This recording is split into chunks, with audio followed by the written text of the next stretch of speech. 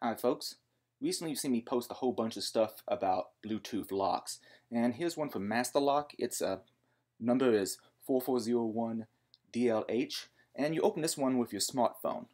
It's pretty nifty, and it's probably one of the better Bluetooth locks I've seen. Not that that's necessarily, great praise, but to open this one up, all I do is drill out 4 rivets, and after doing that, make sure the lock is in unlocked position.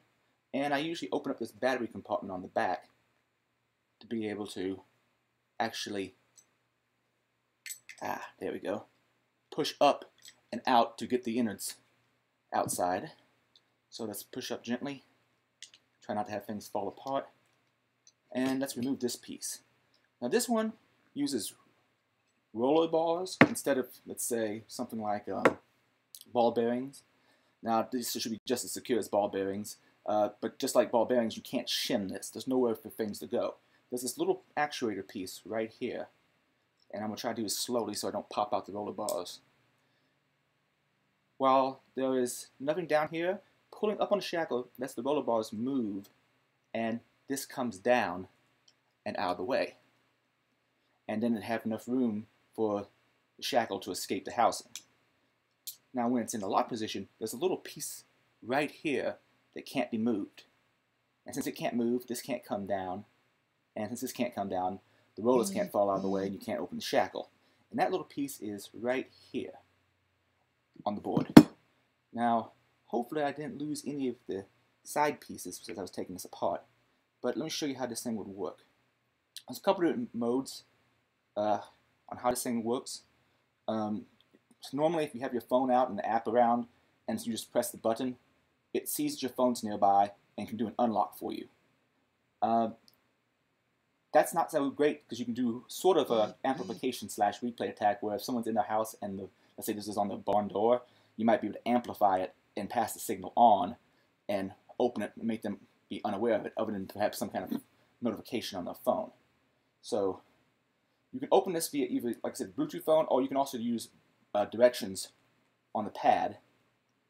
I'm going to go ahead and open up the phone app and show you how this works. Now for this to actually function right, I can, well, let's put this in locker mode. That way it doesn't communicate with the phone at all, and that amplification attack I mentioned before wouldn't be possible. But I'm going to take it back into normal mode, and I'm going to press down a little button right here. It's kind of hidden. Without doing that, it won't actually turn the mechanism. So let's do that a couple more times.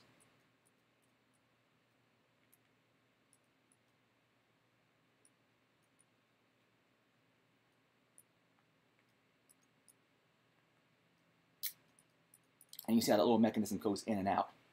Well, when that is in the out position, it fits into this little bitty groove right there. And if it's in that groove, well, the actuator piece can't move down and the rollers can't move out of the way, so the shackle stays in place. But that's pretty much this board in a nutshell. I'm going to get some close-ups of it so people can take a gander. It looks like they put some kind of coating all on the chip, so I can't quite read it. This one looks like I can read some of the numbers. This one looks like they really tried to obfuscate it. Maybe if I scrape that off, I'd be able to find something. But that's essentially this particular Bluetooth master lock. Hope it was informative.